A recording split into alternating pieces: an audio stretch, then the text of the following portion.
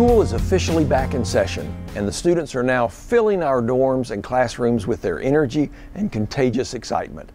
For the 2016-2017 academic year, we're implementing a new program called Harding Read.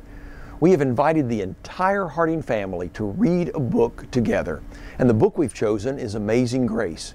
It chronicles the life of William Wilberforce, who dedicated his life to abolishing slavery. Each new incoming student received a copy of the book at Summer Stampede. We're also showing the 2006 film based on the book, and we're planning online discussions of Amazing Grace for alumni. The author of the book, Eric Metaxas, is even coming to campus to speak as part of our American Studies Institute Distinguished Lecture Series in January.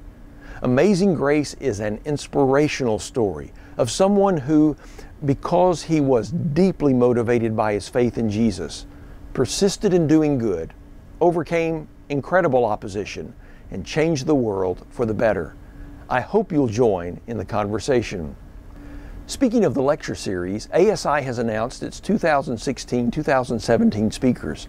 The series will kick off September the 8th with Walmart CFO and university alumnus Brett Biggs.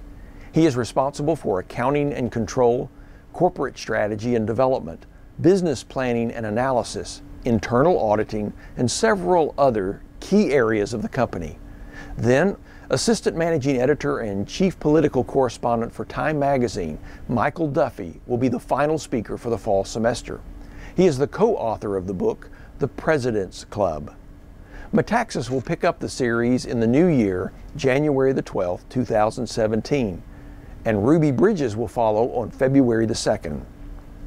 Bridges has been a redemptive part of our nation's struggle to overcome racial divisions. She became an iconic figure in this matter when she appeared in the news in 1960 at age 6, and in the 1964 Norman Rockwell painting, The Problem We All Live With. All presentations will be held at 7:30 p.m. in Benson Auditorium. I think my time is up. Stay tuned for the September edition of 2 Harding Minutes. And don't forget, make every minute count.